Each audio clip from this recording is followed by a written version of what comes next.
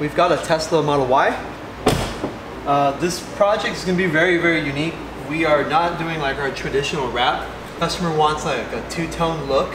So the bottom half is going to be orange. Not just any orange, it's like a custom orange that we have to put together. After that, we're leaving the top black.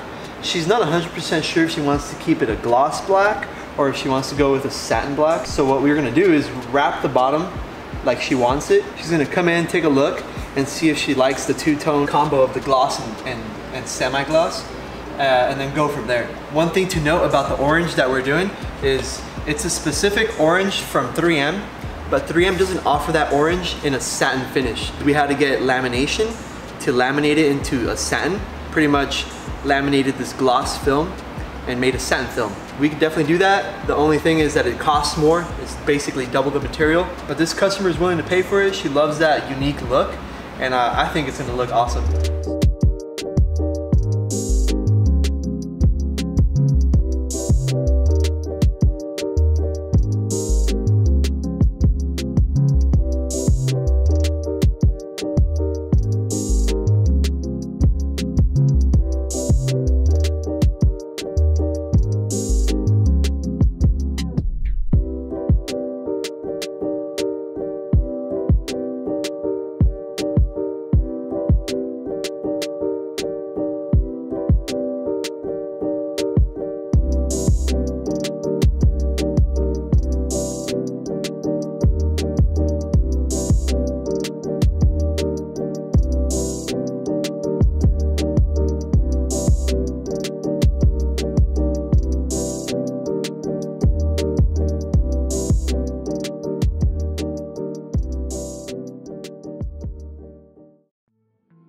So one of the things that really distinguishes us from, other shops maybe, I don't know, is how we cut our panels and how cautious we are of the customer's car.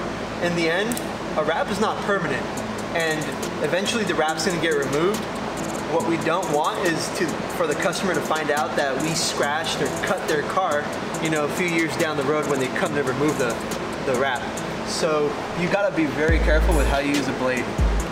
In this case right here, I know that there is plenty of space behind this wrap for me to take a blade and cut through there. I know that behind this, there's nothing that I'm gonna be scoring as I'm going down. But behind this, usually there's a small lip that just folds up. And if you have too much blade sticking out and you're cutting that, the tip of your blade is just scoring the inside of the car. And that just destroys the car, ruins the paint, and it's not a good thing. So you just want to make sure that you're using the blade properly.